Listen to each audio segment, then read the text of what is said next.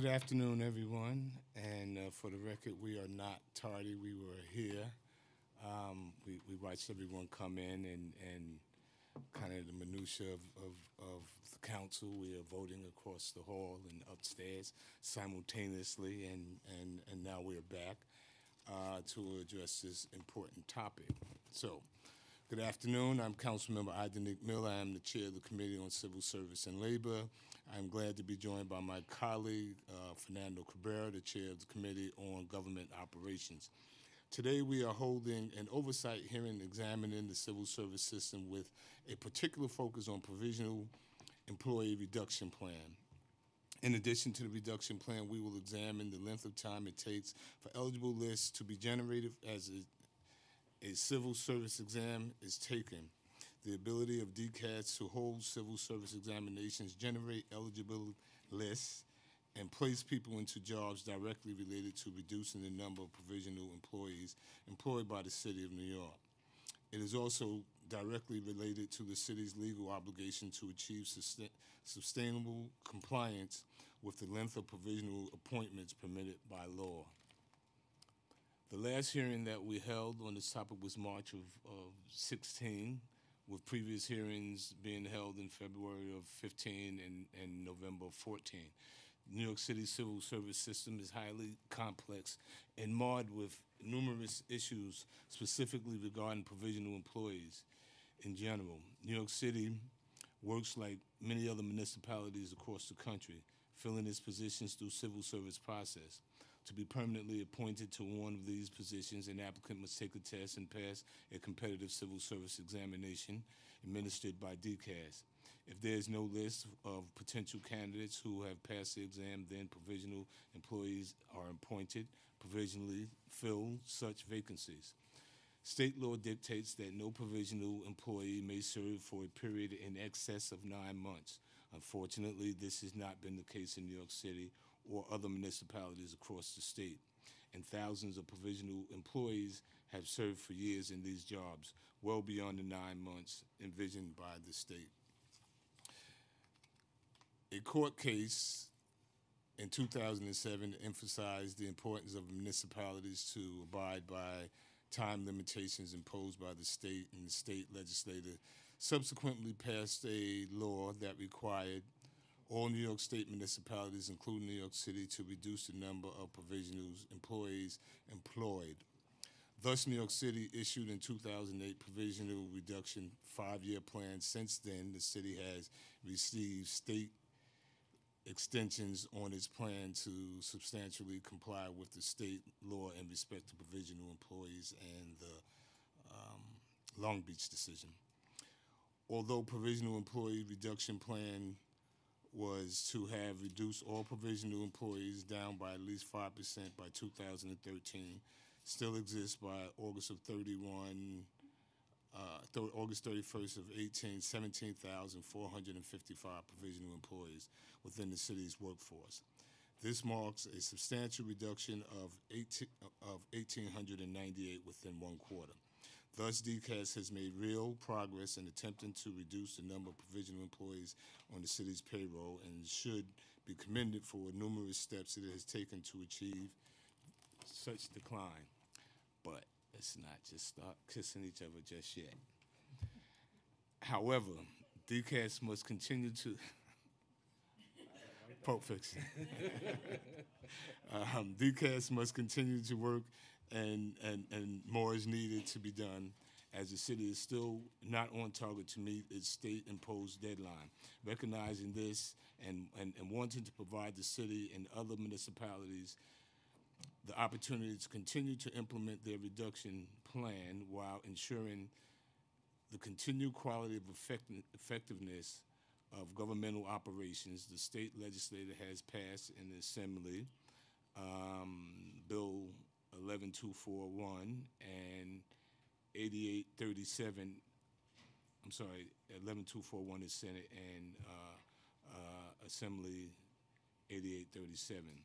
This bill, still awaiting the signature of the governor, would allow the city to update, to continue implement its provisional plan, permit DCAS to administer an examination to provisional employees in certain titles with specific qualifications and experience, and authorize DCAS to submit to the state a revised reduction plan to be implemented by December 31st of 2021 to further reduce the number of provisional employees. In addition, if DCAS is not in substantial compliance with the new time period granted by the bill, and this bill mandate the establish of an advisory work group for provisional appointment. The city would comprise of members appointed by the governor, the mayor, which would prepare a recommended plan for compliance to be adopted by pursuant of state law. Legislation I sponsored and that will be heard at this hearing, 1235, would require that DCAS submit to the council a copy of its new revised reduction plan to achieve substantial compliance by 2021. That must be submitted to the state of New York. At this hearing, I would like to hear about what is being done by DCAS in terms of keeping our true provisional reduction plan, as well as ways in which they are effectively reducing the number of provisional employees within the city's workforce. Any new and innovative approaches the city is taking to continue to reduce the number of provisional appointments should be also discussed. In addition, I want to receive an update about any new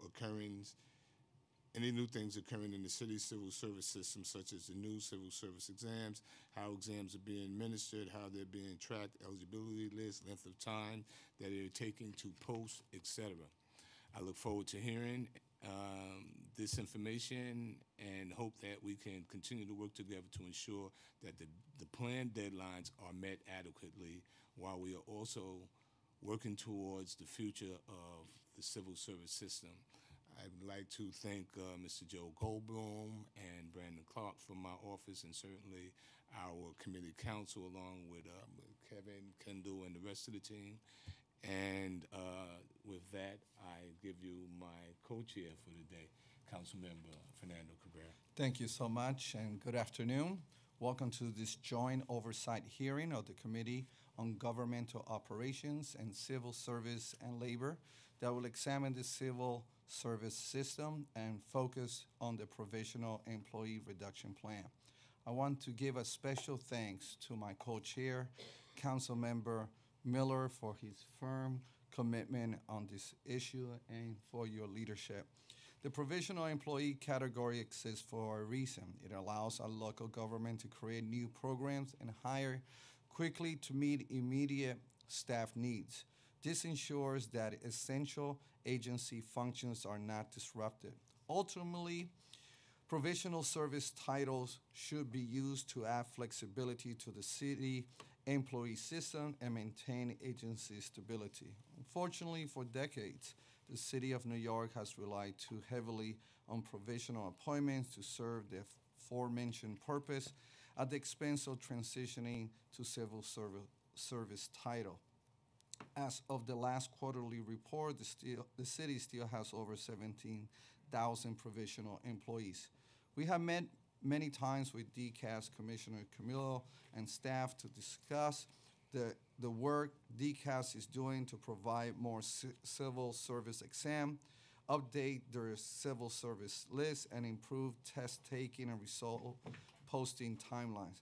Now I am encouraged that while DCAS has not yet reached the level of provisional employees considered to be substantially compliant by the state, I have seen their concerted effort to decrease provisional employees and transition provisional employees to civil service titles through offering more testing and improving test taking and test result delivery. As an agency, you have demonstrated that you share our commitment to reduce the number of provisional employees for the sake of a robust city workforce. And I look forward to hearing through our discussion today how you will continue your good work in an equitable way, keeping in mind the various timelines set forth by the state. Thank you to the committee staff for their work on this issue. Civil Service and Labor Council Malcolm Buthorn, Policy Analyst Kevin Katowski, my own committee senior staff, Senior Counsel Brad Reed, Policy Analyst Elizabeth Cronk, Emily Forgione, and my Legislative and Communications Director, Clara McLevain. And with that, we'll be swearing in the administration. Hi, if you could both raise your right hand, please.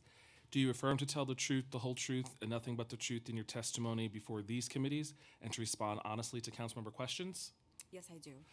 And we just ask, make sure the red light is going on the microphone, and if you could just state your names and agency for the record. Thank you. My name is Dawn Pinnock, and I serve as the Executive Deputy Commissioner at the Department for Citywide Administrative Services. My name is Barbara Dannenberg, and I am the Deputy Commissioner for Human Capital for the Department of Citywide Administrative Services. Thank you.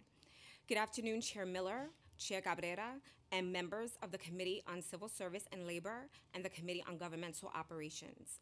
I am Dawn Pinnock, and I proudly serve as the Executive Deputy Commissioner of the Department of Citywide Administrative Services, commonly known as DCAS.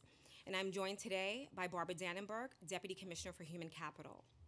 Thank you for this opportunity to discuss DCAS's role as it relates to provisional reduction for the City of New York. As a proud civil servant and the daughter of civil servants, I know firsthand the importance that civil service careers have on the lives of New Yorkers. Civil service, a system based on merit and fitness, serves as the foundation on which the city functions. Through the civil service system, applicants are afforded opportunities to prove their merit and fitness based on an objective assessment of their skills and abilities. It also serves as a pathway to the middle class for underserved and underrepresented communities. It is therefore critical that we operate the civil service system competently, fairly, and expeditiously. DCAS will continue to work diligently to introduce system improvements, strengthen collaborative partnerships, and reduce the provisional workforce as required, all while keeping New York City running. To that end, I would now like to highlight the successes of our provisional reduction plan, which we refer to as RP2, which highlights DCAS's commitment to address the city's provisional count. In May of 2008, after decades of neglect, the city's provisional count rose to its highest point, which was 37,797. Nearly 10 years later, in January of 2017, we launched RP2.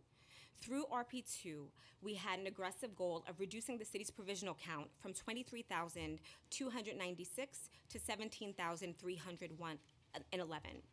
I am pleased to report that as of November 22nd of 2018, the city's provisional count is now 17,380, which is just 69 actions away from the goal of RP2. Over the next 5 weeks, we will be moving forward on various fronts to close the final gap to reach our RP2 goal. This represents the first time in the city's history since it started its provisional reduction work that DCAS has come within striking distance of its provisional reduction goal and substantial compliance with civil service law by having 5% of our competitive workforce serve provisionally. Since our last meeting in 2016, we received state approval to address the city's longstanding provisional issue from January 1st, 2017 through December 31st of 2018. Over the course of the last 2 years, DCAS, with support of its client agencies and labor partners, has made significant progress in improving the city's compliance with civil service law. Through RP2, we focused on 4 key areas: exam administration, enhanced compliance, automation, and staff augmentation. With respect to exam administration, I just want to first start off by providing a definition of a provisional employee. A provisional employee is an employee who has met the minimum qualifications for the title and may be serving satisfactorily in that title. Unfortunately, for some provisional employees, an examination for their respective title may simply not have been offered during their tenure. To that end, the cornerstone of any provisional reduction plan has and will always be competitive examination. Over the last 3 fiscal years, DCAS has administered a total of 562 exams.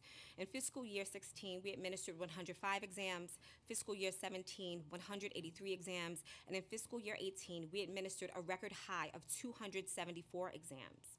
Our number of test takers has increased tremendously over these fiscal years as well. Another important examination-related component of RP2 was the introduction of a new testing format for the City of New York, the Qualified Incumbent Examination. On November 28, 2016, New York State passed law to amend Civil Service Law Section 65.5, which authorized DCAS to administer the QIE exams to provisional employees with at least 2 years of service in specific titles. As of September 30th, 2018, DCAS has administered 187 QIE exams and established eligible lists for 174 titles, and has made over 4,200 appointments to transition provisionals into permanent status. With respect to enhanced compliance, DCAS has conducted a series of compliance meetings since April of 2017 directly with agencies to discuss various civil service issues. To date, we've held over 100 meetings with 73 agencies regarding plans to resolve provisionals serving in the face of lists, discussing opportunities to roll back individuals to their permanent titles, highlighting the importance of citywide hiring pools and upcoming hiring needs. In conjunction with our compliance meetings, provisional increases are monitored and considered for inclusion in all of our future exam schedules. This allows DCAS the flexibility in responding to the changing demands of the city's workforce, while affording every provisional employee an opportunity to gain permanent status. A recent example is with our partners at the Administration for Children's Services. We were informed of their need to appoint a large number of youth development specialists.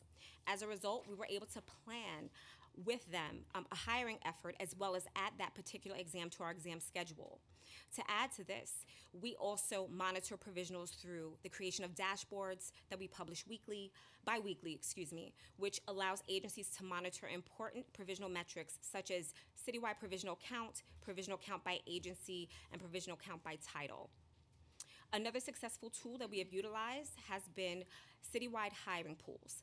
A citywide hiring pool allows an eligible candidate exposure to multiple agencies and multiple job opportunities at one time, and it allows us to make permanent appointments more expeditiously. Over the course of RP2, we have conducted 16 citywide hiring pools. We've also involved our labor partners in this endeavor. In addition, we have developed and deployed functionality utilizing the city's automated personnel system to centralize any provisional title changes and to stop agencies from hiring provisionally in the face of civil service lists. Last, and certainly but not least, we've also increased our civil service footprint through training. DCAS has developed and regularly provides what we call Civil Service 101 information sessions to inform provisionals of their status, but also to highlight the importance of public sector careers to prospective city workers. Over the last 2 years, we've conducted 395 Civil Service 101 sessions for a total of 13,351 attendees. Automation. The automation of the qualified incumbent exam process is really the only fully end-to-end automation exam of its type today for the City of New York. Through this new and innovative approach, we have been able to establish eligible lists for QIE titles in a record time of 3 months, compared to up to a year for other types of competitive exams. In our continued efforts to improve service delivery to our current and prospective employees and to reduce the cycle time associated with list establishment, DCAS is currently developing new systems working on other test formats that will be unveiled in 2019 and 2020. We are also proud to share that in January of 2019, we will be rolling out an improved online application system. This new system will provide transparency to applicants for exams, and it takes a user-friendly approach to allowing our customers to self-manage their account profiles and sharing applicant dashboard information, including exam application history, test results, and notifications concerning scores for exams and admission notices. Future upgrades are also planned for 2020, which will enable DCAS to deploy the new education and experience exam via an automated format. To further our shared commitment to transparency and enhanced customer service, DCAS has also opened a Queens computerized testing center in June of 2017. We are grateful for the support that this committee and Councilmember Miller in particular provided as it related to the promotion and opening of this center. In addition, we opened another CTAC in December of 2017 in Staten Island. Finally, we will complete this footprint as it relates to testing in the Bronx when we open a testing center on 1932 Arthur Avenue this winter, which provides us additional seating for computerized testing. As it relates to staffing and staffing augmentation, in December of 2016, the Bureau of Exams received approval for 15 additional positions to increase our testing capacity. The additional staff, who serve as test and measurement specialists, handle all exam-related functions, which helps to expedite and augment our ability to maintain an aggressive examination schedule. As a result of having the additional staff, we were able to administer a record high of 274 exams in fiscal year 18. It has also allowed DCAS to increase our reliance on in-house exams and to limit the use of consultants to provide testing services. In conclusion, I would like to thank the Council for the opportunity to testify today and for their support over these last few years. Our successes would not have been achieved without the Council, and particularly Councilmember Miller's continued support and guidance. We look forward to continuing to work with you as partners and to the new state legislation, Intro A11241 and S8837A, that will allow DCAS to continue its work towards provisional reduction. Finally, we are looking forward to working with the committee as it relates to Intro 1235, which would allow for greater transparency in requiring DCAS to post publicly its provisional reduction plans on its website and sharing it with the Council. We're now more than happy to respond to your questions. Thank you so much. We've been joined by Council members Adams, Yeager, Drum, and Mizell has his roller skates on today, so he went past me in the parking lot, and he's now back. So, as usual, your testimony was quite thorough in anticipation of what we might ask here, but we've been doing this now together for about 5 years, so I really don't,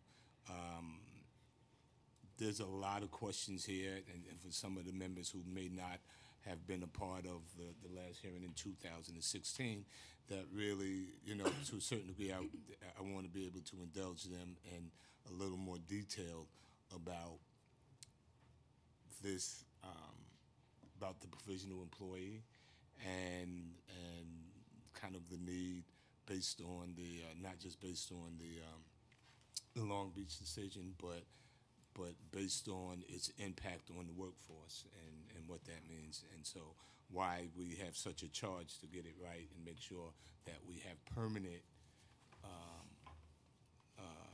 civil service employees as opposed to these provisional employees, and so we want to be able to drill down on that. But I also want to kind of do it chronologically and not jump back and forth. But I do want to talk about at the current time, the current timeline for the provisional reduction in order to achieve compliance with the state law, and obviously with 11241 and 8837,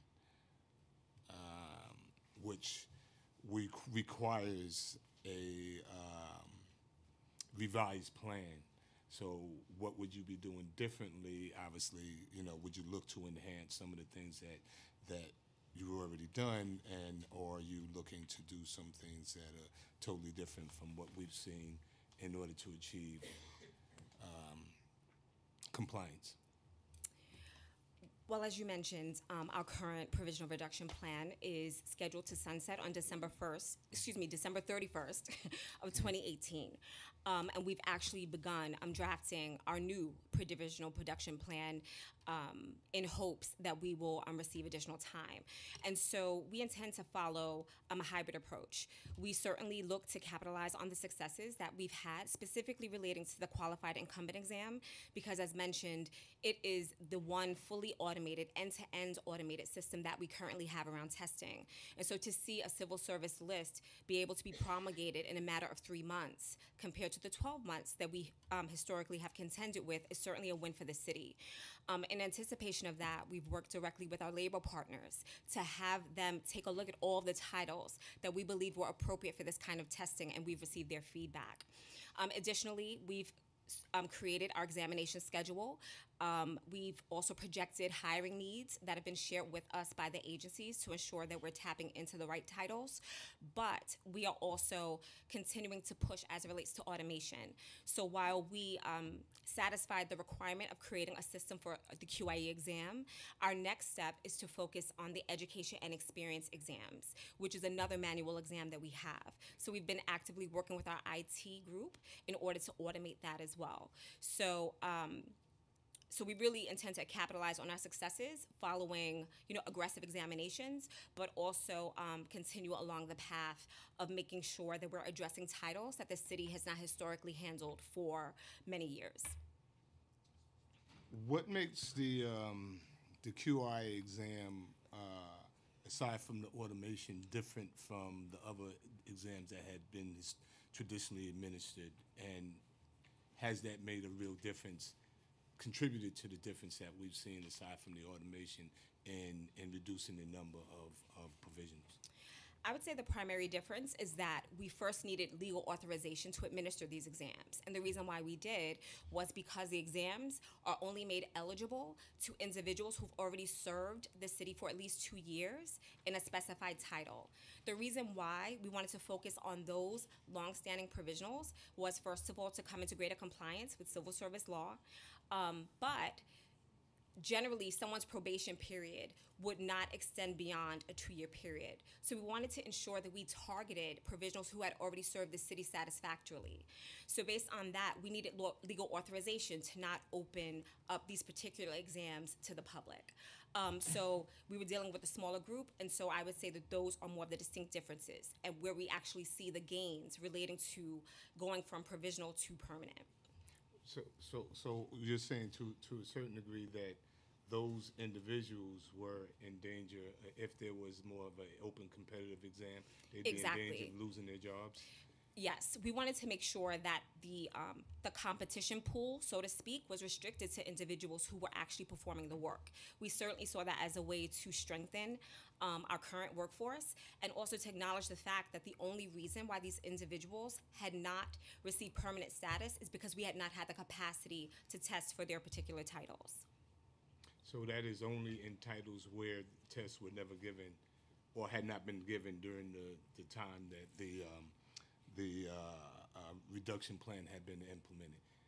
A combination. So titles for which there were no lists in existence, no exams in progress, or titles where they had initially been created to just have very few incumbents, which means that if you have, we always use the example of puppeteer. So we have these wonderful folks who serve as puppeteers who work for the Department of Parks. It is not likely that we're going to have hundreds of puppeteers working for the city of New York. However,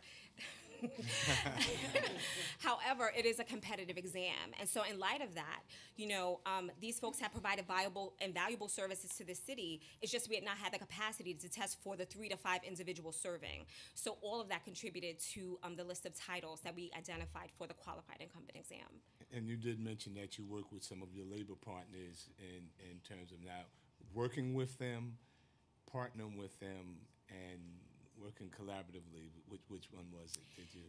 All of the above. They actually conducted a line-by-line review of every title that we included in the legislation. There was not a title that they had not agreed to including, and we followed the same process as it relates to the new plan that we're drafting. Great. So what is the number of provisional employees serving in excess of the authorized time frames? The 9-month time frame? Yeah. 13,000. What is our realistic number in for 2021? For 2021, well, we're certainly going to meet the goal for December 31st of 2018, which will bring us to 17,311. We are actively trying to calculate what we think is a realistic number because based on the last 2 years, we've been able to transition approximately 3,000 provisionals each year. So we follow along the same path. We are hopeful that we will achieve similar gains, which would potentially be another 6,000 provisionals transition over a 2-year period. Hopefully, if we get more time than 2 years, it allows us to make greater gains. So, if we continue along the path that would bring us to 6,000 over the next 2, then we would need another extension in order to meet our goal. Could you Yes. explain for those that is the goal 0? Is the goal 5%? Is there a target number? So none of these questions are ever easy. So the goal is not 0 for a few reasons, and I think that Chair Cabrera really frames it well because there is a need. Given a city of this size and scale, there is a need for provisional employment. And so civil service law does provide for potentially a small percentage of provisionals to serve the city of New York. That being said, our goal is to reduce the number of provisionals serving so we are in substantial compliance with the law and to decrease the duration of time in which they are serving.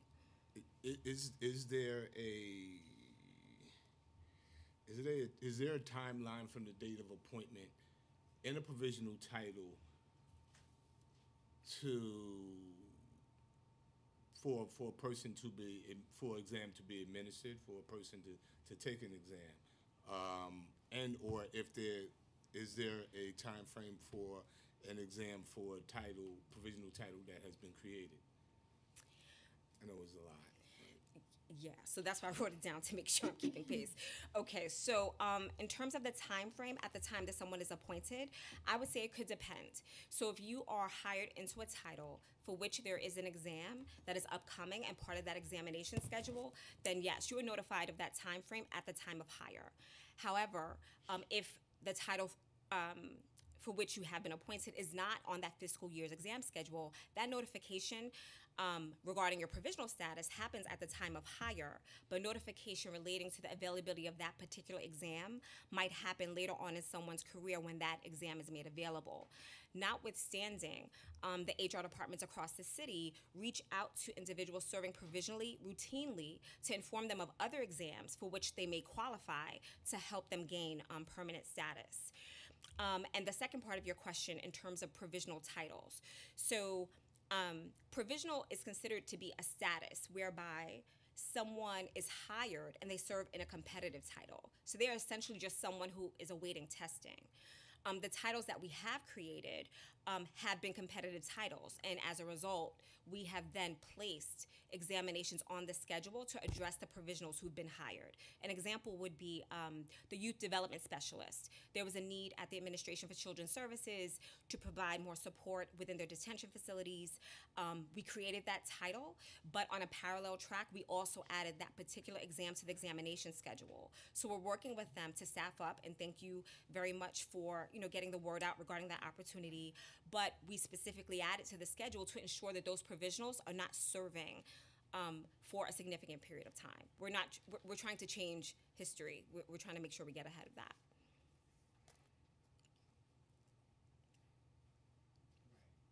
So, obviously there were cases that we've seen in the past that titles were created, and sometimes one might think that they were created to circumvent competitive exams in civil service.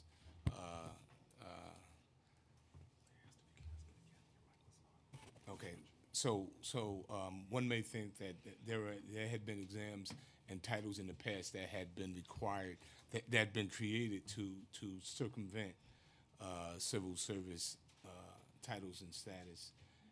How have we dealt with that in terms of whether or not there was positions that were created that sort of duplicated the work that had already were being done by permanent civil servants and created provisional titles that weren't competitive to do similar work, maybe at a high level and for whatever reason? How do we, and certainly We didn't get into that in introduction on yours nor mine in kind of the merit of the civil service system, and certainly that would have an impact on that. We had seen that in the past. It has also contributed to the numbers of provisionals that we see, and could you speak specifically to what we are doing to ensure that that does not happen again in the future? And so I'll start off, and then I will turn it over to Barbara, because she is definitely a title guru.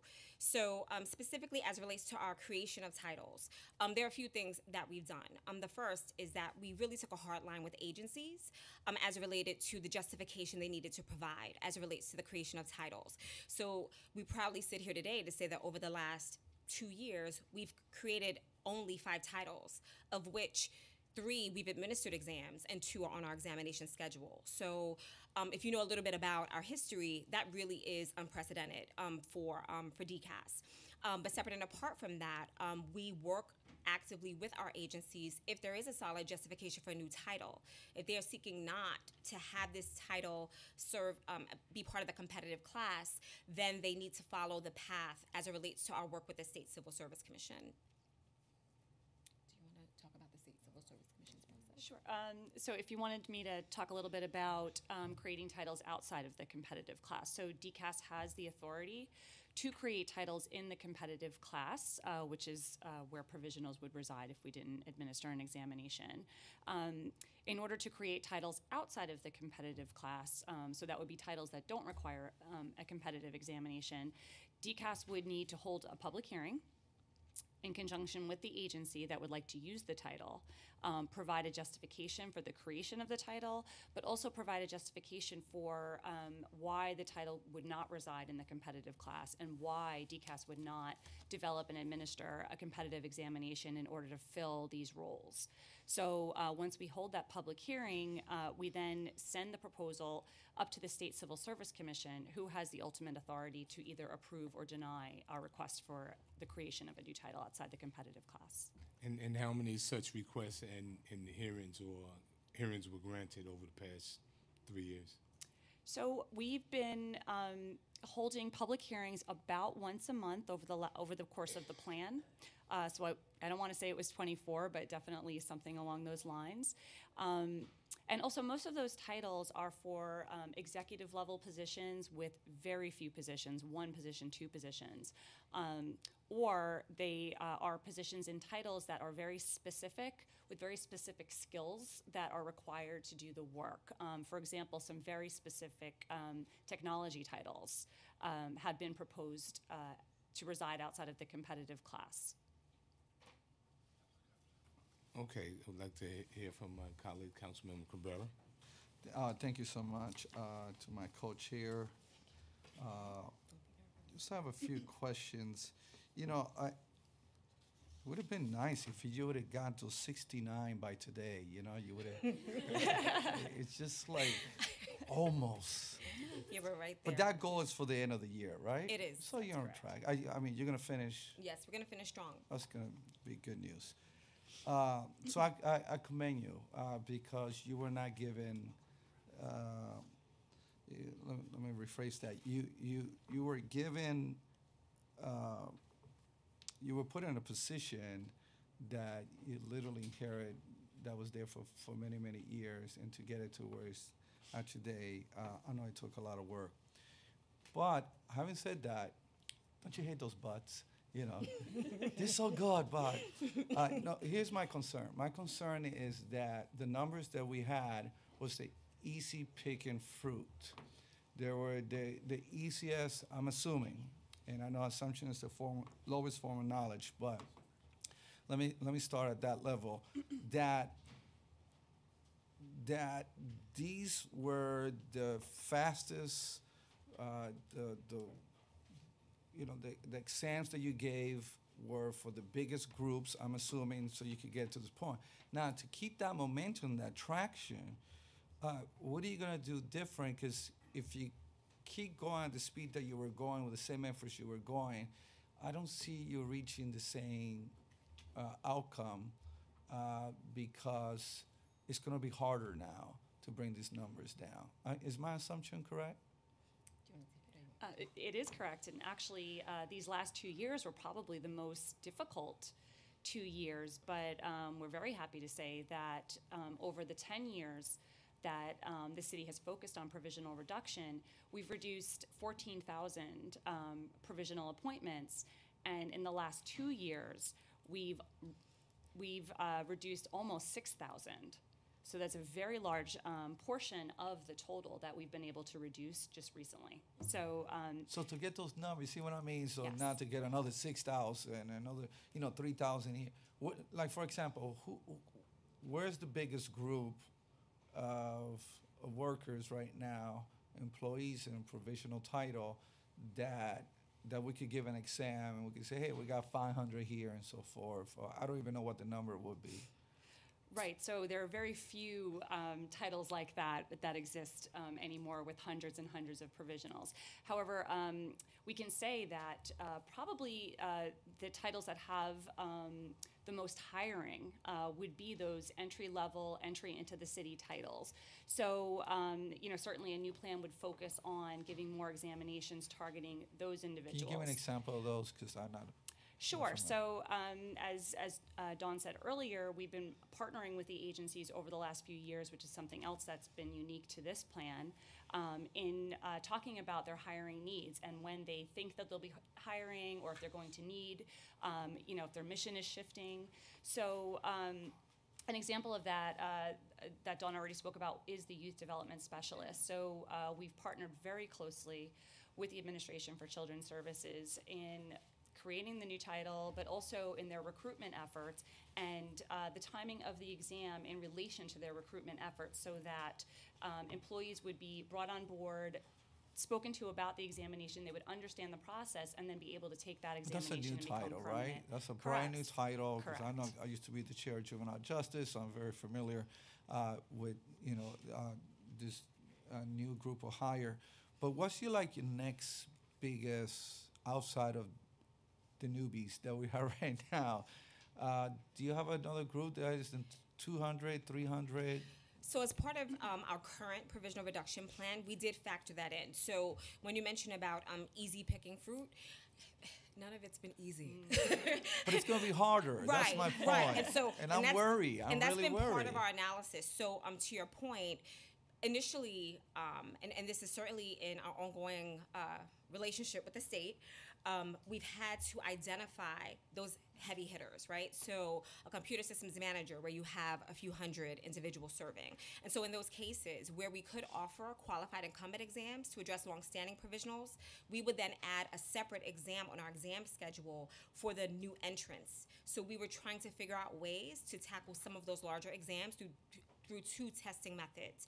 But now in looking at what's left, within our portfolios, that is one reason why we've asked for authorization to utilize the QIE again to tackle some of those exams where we have a lower number of incumbents. We've already vetted that list with labor, but also we're working with agencies as it relates to tracking their hire, so we can direct individuals to exams that are either on our schedule, and that's where the automation becomes really critical in terms of automating another test type, just so that we can continue to churn out the exams. Who's been there the longest without taking an exam?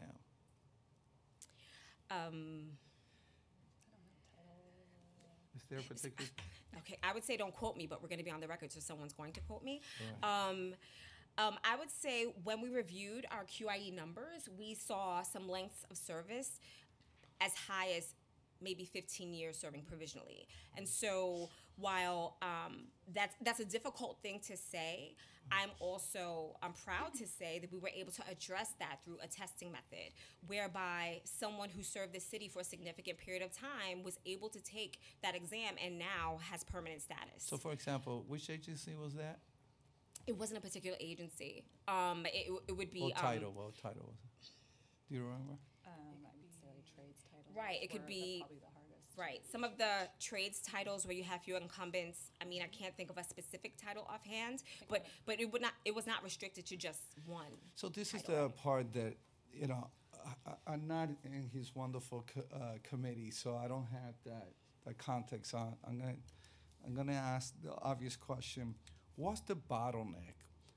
So if we have 5 centers, right? We're gonna have 5 centers, not testing center, and we welcome in the Bronx. We're always the last one, so I'm gonna complain.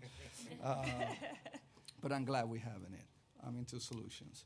But why does it take, I mean, why, for example, 15 years, 10, 5? Why not just schedule everyone, just do a 1 year? Can you test everybody in 1 year? Do you have the capacity to test everyone 1 year? And if you can, and if you cannot, what capacity level do you have? And why not be intentional about just moving forward and scheduling everybody to take a test? Right, so the city has, this might be interesting for you. Okay. The city has over 800 competitive titles for which we need to develop an examination for and administer to our So employees. that's the problem. We don't have the test. So why don't we hire more consultants to write up the test? Who writes this test? So the tests are actually developed by human capital staff at DCAS. So why not hire more staff and let's just get this over with? I mean, what would stop us from hiring a few more staff and developing these exams? Over the course of the administration, we have received additional lines to help to augment examination services. So how much more you need? This is the time of the year we do this. November? We're still in November? Yeah, we're still in November. How many more you need? I mean, this is a simple math, right? If you had this many, you could do as many tests. Because I think I found the bottleneck here. And and I'm sure there are others that knew that, but we were at this hearing, why don't we just hire more people and develop these tests and just get everybody to be, not everyone, because we're not going to get ultimately there, because we're always going to have new ones. But I commend the agencies. We only have 5 new lines. I'm curious to know how many were deleted. But why don't we just hire more people? And how many more people would you need to accomplish this goal? So, for example, over the course of the plan, we did receive authorization to hire more staff to develop examinations, and for 15 people. And over the 2 years, those 15 people have assisted us in achieving administering our all-time high number of examinations of 274. So they developed 274 new ones? That's correct. Okay. That's correct. So not just And how those many 15. more tests do we need? I'm So- glad I don't know anything about this, because I get to Right, ask the simple right. questions. So- But the simple questions is the one that give us the simple solution, A to C, A to B.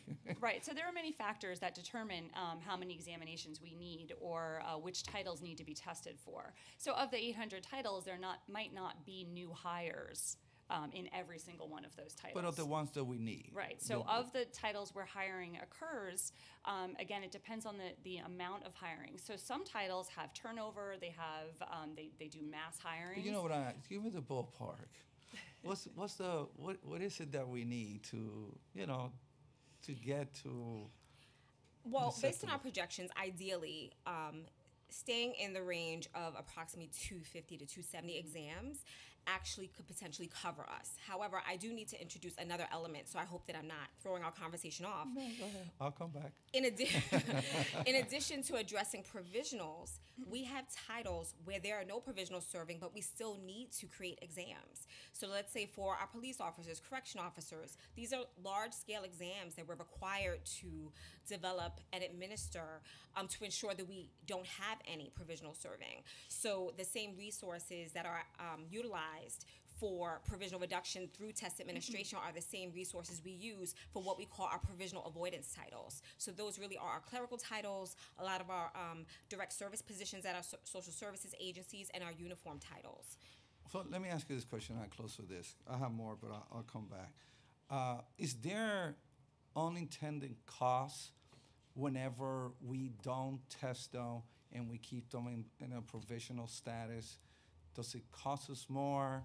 And when I mean cost, I don't mean just monetary. What's the overall cost here? And if it is, Doesn't it, at the end of the day, if we were to hire more, regardless at whatever level, for whatever reason, whether they're there, they're not, and so forth, just to bring down these numbers, doesn't it make more sense to hire more people because it will cost us more, cost us less, hiring down and having this test and having a homeostasis point of, labor with provisional versus permanent positions. So what are we talking about? Is there a cost, a savings? So provisional employees, competitive class employees, other than competitive class employees, they're all paid according to the city's salary guidelines. So provisional employees don't make either more or less than a permanent employee. They receive the same benefits and they receive the same salary. However, it is certainly in the city's best interest to have a stable workforce working for the city. So. What we're trying to do, what we were speaking of, is testing people as they come into city service, so that people don't have to wait 10 years or longer in order to take an examination, and that they feel that they are part of the city's workforce, a stable part, and that they're eligible to continue their career within the city. And job security is the same? Correct. It is. Well, job security for provisional is not the same. And Okay, I just so want that's to a say, big cost. Right. That's Right. And the so- bottom line right here. That's Right, safety. Right, and I was going to add Okay. to what Barbara said. Just in terms of the unintended costs, I see it, directly tied into just kind of strengthening the workforce. So a provisional employee does not have the same job protections as a permanent employee, and so when you're talking about transitioning a provisional, potentially there's a loss of talent that impacts the services we provide to New Yorkers. So I would say, although we've not quantified that, I view that as one of the unintended costs of not being able to address provisionals quickly. A worker is going to be more vested if they feel secure. And safety, Maslow hierarchy of needs is most fundamental. Here comes my counseling background. But please, let's hire more people. I mean, to me, this is like a no-brainer. Hire more people, more tests, move faster. Let's bring more security. Our people deserve it. Thank you so much, Mr. Chair. I have more questions, but I'll ask Thank later. you so much, Co-Chair. Just on the issue of unintended consequences that were mentioned there, could you quantify what the pension implications are, if any? A provisional would have rights to opt into a pension. If you're a permanent employee, you are brought into the pension system, but that is not something that I've quantified. And before I see Councilmember Drum, he's got his roller skates on as well. Could you just let us know the agencies that have the highest number of provisionals? I think he'd be interested in that. The agencies, these are some of our larger clients. So New York City Transit, New York City Housing Authority, Department of Transportation, Department of Parks and Recreation, Department of Education, DEP, Environmental Protection, and Department of Health and Mental Hygiene. And a recent addition has been Administration for Children's Services, primarily because of our recent hiring of youth development specialists. So, and honestly, I was kind of trying to engage my colleague, considering he spent about nearly 30 years at the DOE, but you left it at the bottom, and honestly, that he was more familiar. I know from past hearings that he was able to drill down on some of the titles and concerns that we had over at the DOE, and a lot of that still, Right. I remember he had interest with the occupational therapists and the physical therapists. Mm-hmm. And so forth. So, what is the current New York City workforce headcount? We're over 390,000. Where is that compared to where we were 5 years ago when we started this? We actually did a 10-year look back in anticipation of your question. And so 10 years ago, I believe we were at 376,000, and we're now up to 393,000. Where were we 5 years ago? Do you know? hold on 1 second, sorry. 1, 2, 3, 4, 5. We were, just have to add the number. 358,000 in 2013. And now we're at 3, We're at 393,000. so we're close to about 45,000 over the new hires over the past 5 years. Approximately 40,000. For the record, because I some may disagree, but I think that as Councilman, my co-chair has said here that we should hire, not just those who hire, but our public sector workforce brings real value to our city. People come here and invest here because it's safe, and we have a world-class police department, healthcare, education, and regardless to what folks say, transportation as well. And so there is an inherent value to these positions, and you increase the value, the economic value as well, to the city. When look, we were all there when we had less employees and there was long lines everywhere, right? And that undermined the value of the city. So I think it would behoove us, as Councilman Cabrera said, that we work with agencies to identify, because look, we're still being, over that last 5 to 10 year period, we were operating at a deficit in terms of human capital, right? We were asked every agency was asked to do more with less, and that didn't work, and there were consequences to that. Aside from that,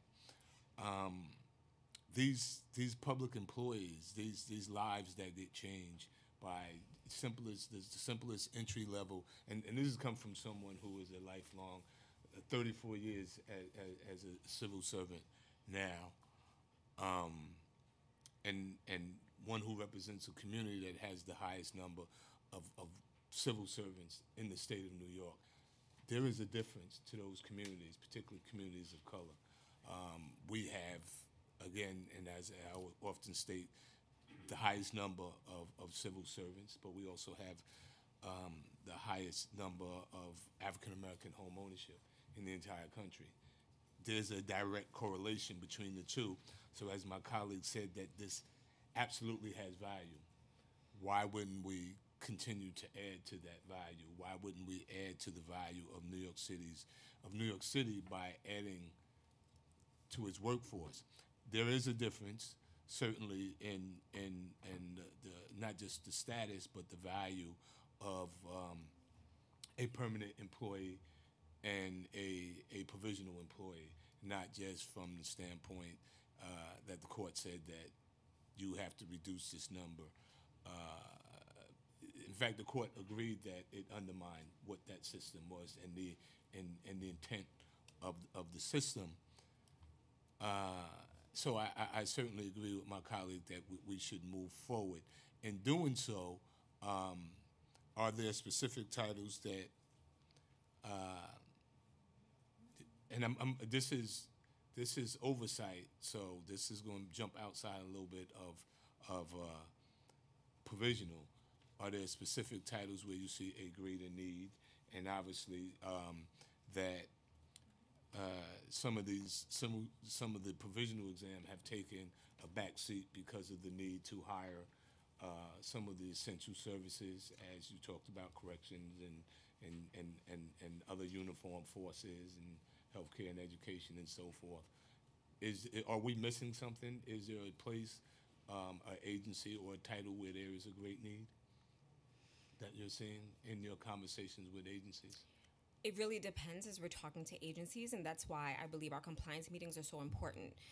A standing agenda item in those meetings is to talk about their hiring needs. And so there were certain things that have been identified for us that were directly tied to legal mandates. So there was a mandate that DOT had that required an increased number of engineers to serve so that they can meet a legal mandate. Through those meetings, we were informed of ACS's need regarding YDS. Through those meetings, we were alerted by probation that they actually needed us to administer probation officer exams more often because they were going through these lists so quickly. So I think that, all the agencies, whether they're direct service, public safety, if they're tackling a new initiative, some of our agencies handling infrastructure, they all have certain needs that are identified. And so we really impress upon them the importance of sharing that information with us early and often so we can best prioritize our exam schedule to meet their operational needs. How much of that information is being shared with this committee or the council or this committee specifically, even in terms of just some of the over 250, 43, whatever it was, exams that had been administered in that 2-year period, as you said, based on the QI and other things? How much of that information are you sharing in that? And I know that we've been able to partner on a number of initiatives, but there are some creative ideas as well, as we just saw. How do you engage the council so that we can further partner with you in decreasing these numbers? Do you mean, and I just want to clarify the question, do you mean how we engaged you historically or how would we like to engage you going forward? Moving forward. Okay. From our perspective, we share your view in that there's no reason why you should not see our provisional reduction plan. I mean, it is a plan that is comprehensive. It's a plan that speaks to the city's needs. And certainly, there's some insight that you will have, given the needs of each of the councilmatic districts that can help to directly inform our plan. And so really any information that we have is helpful. We do share our provisional reduction plans with our labor partners because we cannot do this alone. And so certainly having the input, of your committee and just the council in general to flag any potential operational or hiring issues that we're unaware of, we'd want to have that directly inform our strategy once we're afforded more time. And furthermore, and I know it came out kind of, but the council member was absolutely sincere, and as we began to talk about 2020's budget, this is an important element that in the past that we were able to include funding in the budget that allowed for the additional bodies that were helpful in the creation of those additional exams. So that's really important to us as well as being your advocate and to a certain degree controlling purse strings and being able to negotiate purse strings.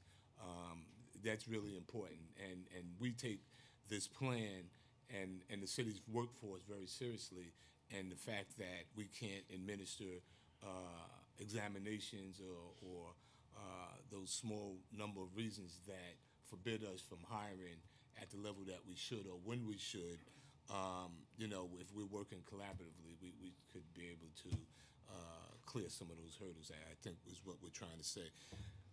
While we're on that, just titles in general,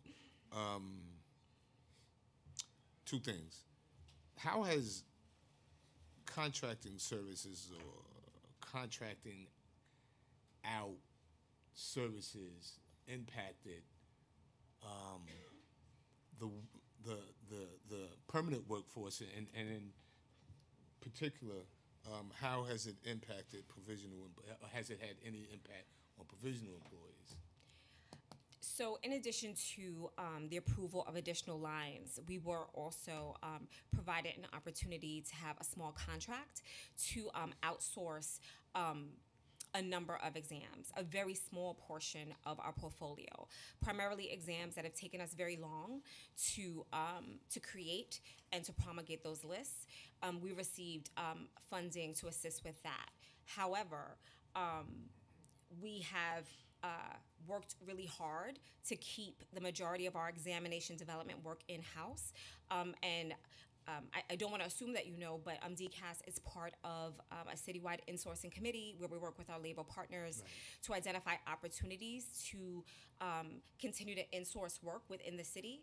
And so in order to make sure that we are walking the walk and talking the talk, we do limit contracting out of the work that we are able to perform in-house. So in terms of, are you seeing an increase in permanent titles or even provisional titles based on the committee that you participate in terms of insourcing, or is there opportunity? Has that opportunity manifested itself in the creation of new titles or expansion of traditional titles by not farming out at the same level, or not farming out at all in some instances? Although I don't have the specific numbers because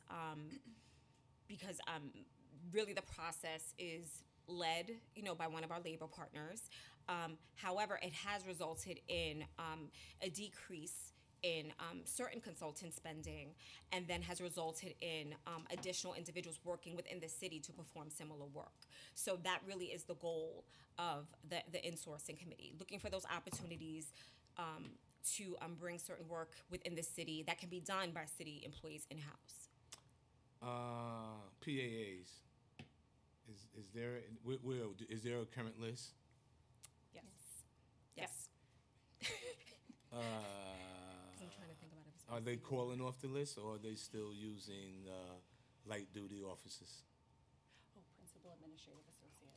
Oh, right, because we were talking about Sorry. the title represented by CWA, because there's a PAA on that side as well. So you're referring to the title that's used by Police administrative aid? Yeah. Right. I know that we administered an exam for it. I don't know if the list is active. Yes, so the list is active. If you're referring to any other hiring, we might be unaware of any hires, and that's not been one of the subjects of the So insourcing there was an conversation. agreement with the council and the police department that they around civilianization, and so that there was a title. So if you are looking at the titles and the movement or lack thereof of a specific title, in this particular instance, are we seeing a reduction or lack thereof because those positions are being filled with permanent employees from another title on light duty? So we can certainly take a look at the number of appointments being made specifically off of that list. How long has the list been open? I think it's fairly new. And so once again, we would have to Okay. provide that as well. Right. Okay.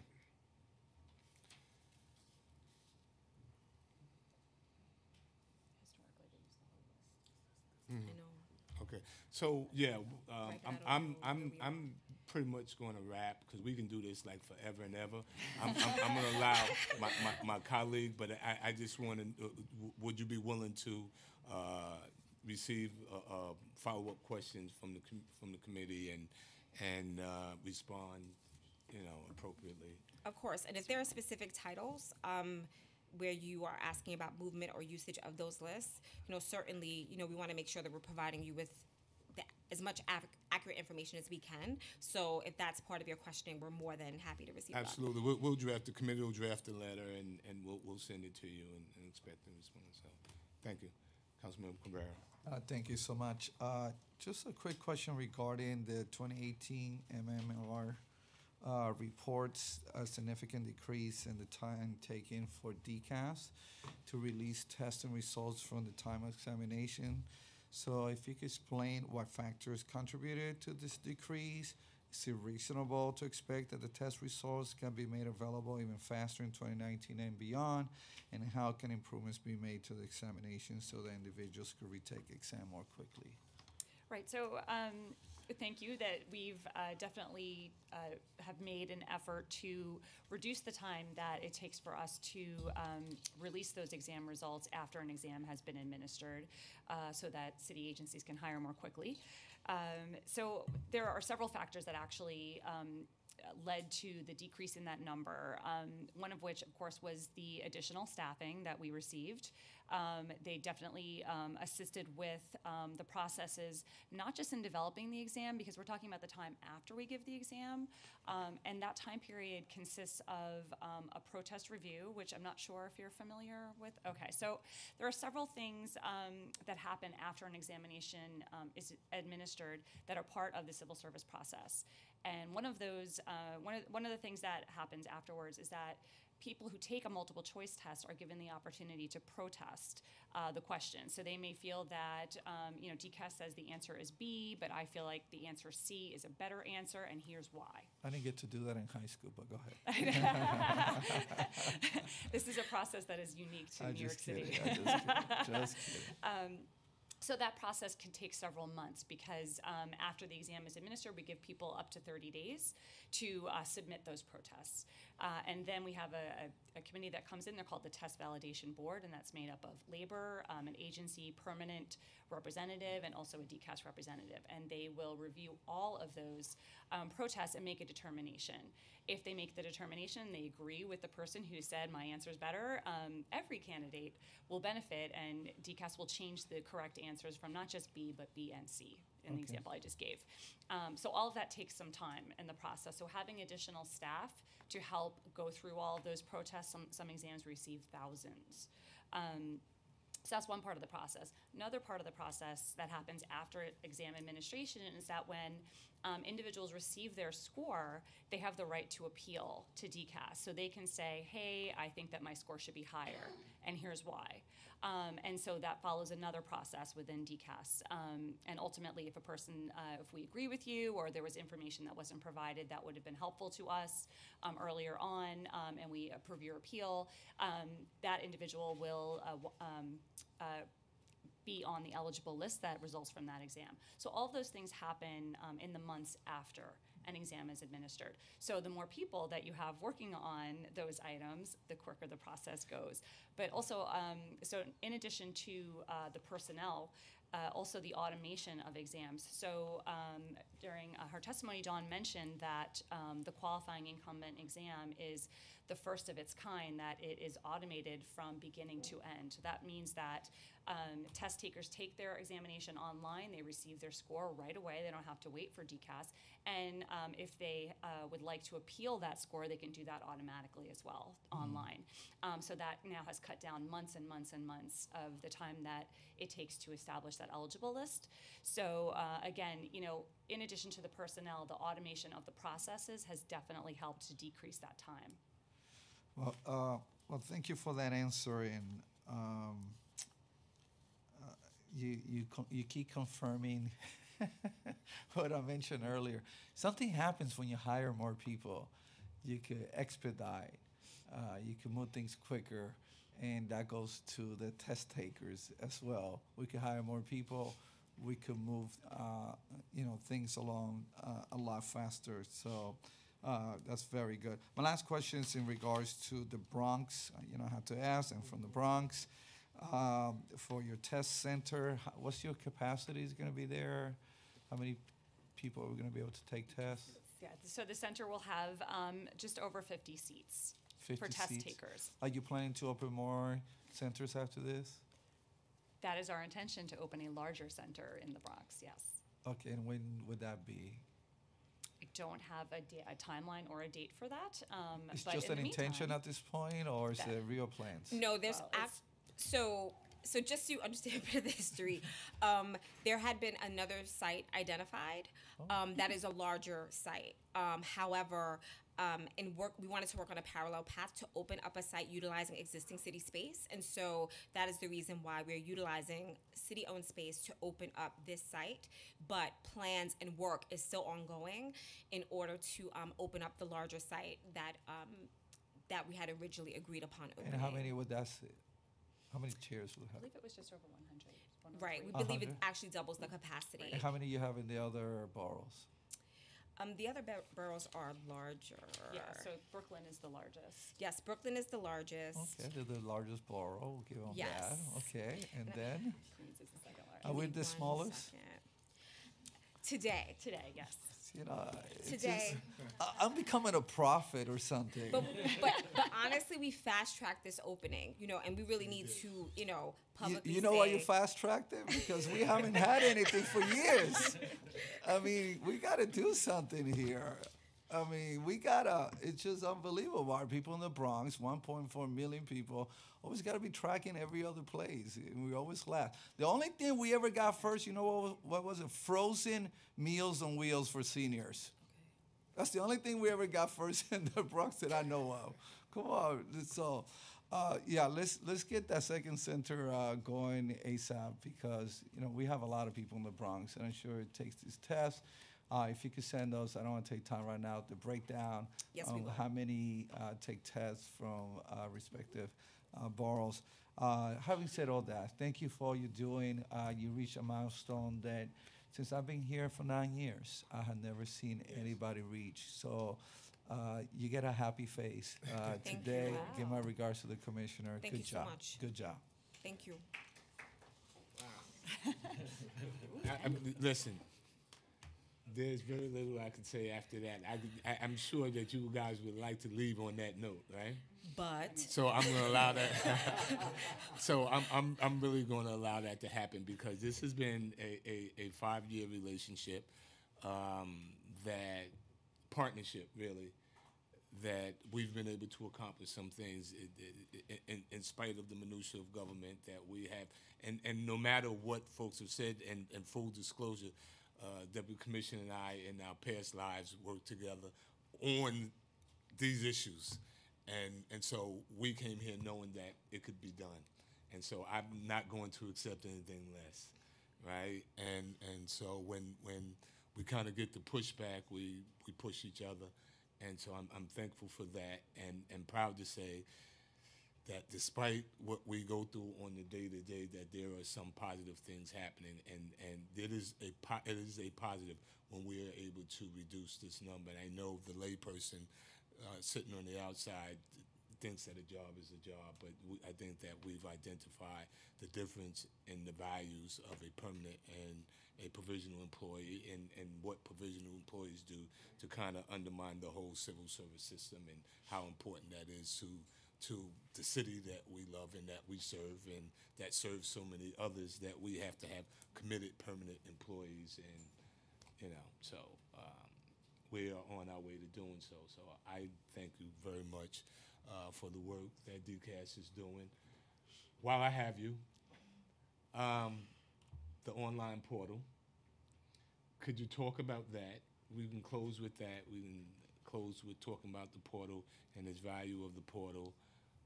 And I think I remember that we were promised the tour, Mr. Chair, which is upcoming, and we could December close 13th. on that. December? December 13th is the 13th. date that we were able to schedule with your team. Okay. Could you talk about the portal and the tour?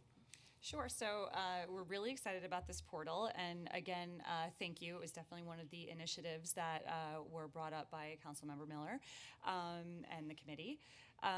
So the online portal, what it will do for potential applicants for city jobs, but also current city employees, is that they now are able to go into an account that they can create themselves online and access any exam information that pertains to them specifically. So currently what people do is they'll either come down to DCAST or go to one of our customer service centers in one of the boroughs and ask, hey, what's my list number? What's happening? Did I pass the test? So now, or they can call our interactive voice recording message, and then they can get that information that way. This way they can log on to their account and they can see their exam results. They can see when they have an upcoming exam. They can see if the list has been established for the test that they took and what their list number is and how many people are on the list. And they can also moving forward, they can look at, what else is happening. I explained that there are some things that happen after you take an exam, like the protest review period and the appeal period. And so that information will also be made available in their portal. Will you be able to see all the exams that you've taken, open exams? Will you be able to see previous exams that were taken, that you're not necessarily looking at a specific exam, but you've created your own portfolio of the exams you've taken, where you are on the list, if the lists are open, and most importantly, if you move, right? And a million times people said I move, and I've never heard anything. What happens then? So absolutely, people will be able to see their exam history going back a certain number of years. It won't go all the way back, until 1980 or something, but they will be able to see exams that they have taken in the past. And thank you for mentioning that. A key feature will also be that people can update their address and where they receive official city mail through their portal. So they won't have to, again, go to their agencies, human resources, and then come to DCAS because the two systems were never combined. Now they can just do that for their examinations in their own portal. Another thing I failed to mention was people can now update their own password in their account, which in the past has been problematic for people, especially if I know nobody would do that, but people who apply for exams at the last minute and don't remember their password, and then they can't get into their account and they miss the filing period. Now they can change their password. They'll get they'll be able to do that themselves, and they don't need to rely on somebody being in the office in order to do that for them. Okay, so again, I want to thank you for coming out. Thank you for your testimony. Especially want to thank the members of the committee for being here, participating. It's been a very busy day for all the members around here. To my co-chair, I don't want to play poker or pool with you because he played like, you go ahead, you take the lead. I don't know anything about this stuff here, right? And then he's singing, right? So thank you so very much for your input, council member, and certainly to committee staff, council, and your team. Thank you so very much, and to my staff, and of course the great Joe Goldblum, who has been a sighting back there. Thank you for your work on this particular hearing. So with that, hearing's adjourned. Thank you so much. Thank you.